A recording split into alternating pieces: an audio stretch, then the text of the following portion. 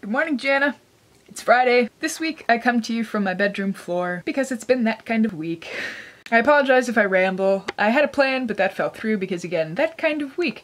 I generally have a plan, but this is what the plan has deteriorated to. So Val did the typical freshman thing where she's tried to do too many things at once, and it's kind of beginning to catch up to her. I'm gonna fix the problem, so that'll be fine, but the results of the problem aren't gonna end for like the next 3 weeks, so I'm just kind of like, huh, okay. I'm also super stressed out because we're declaring majors next week, and declaring majors is kind of like, you haven't read or seen Divergent, but there's this scene where in order to like seal yourself into whatever faction that you're going to be a part of, you need to like cut your hand and put blood on it because it's like a blood oath, and I'm just kind of like, that's what this feels like, because it's real super hard to switch into different engineering departments. I think I caught you up briefly on my existential crisis X amount of time ago, but basically what I want to do is really hard, and the path that I want to take that will give me an advantage and a leg up in the fields where I want to work is like double the hard.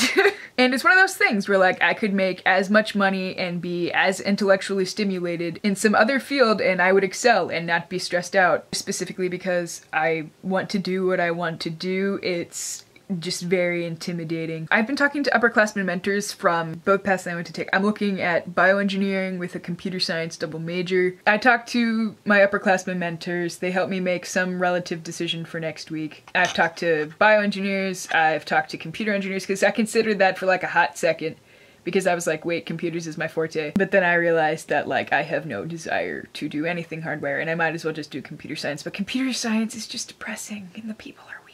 So right now the plan is to declare bioengineering and see what pans out for computer science. Push comes to shove, I'll get a minor.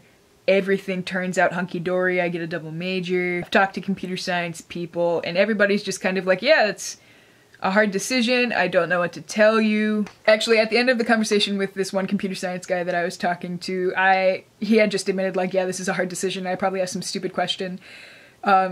Because he was, in response, he was like, well, do you want me to tell you what to do? And I just started laughing, and I was like, I think in a sense we all do, but we all know that, like, that can't happen. And he started laughing too. Almost forgot, how could I? For Song of the Week, I've started listening to Rod Stewart again, and while the song was originally by Sam Cooke, many of Rod Stewart's most popular songs were not actually written by Rod Stewart. It's called Having a Party. I linked a live version in the in the Song of the Week playlist. It's fun.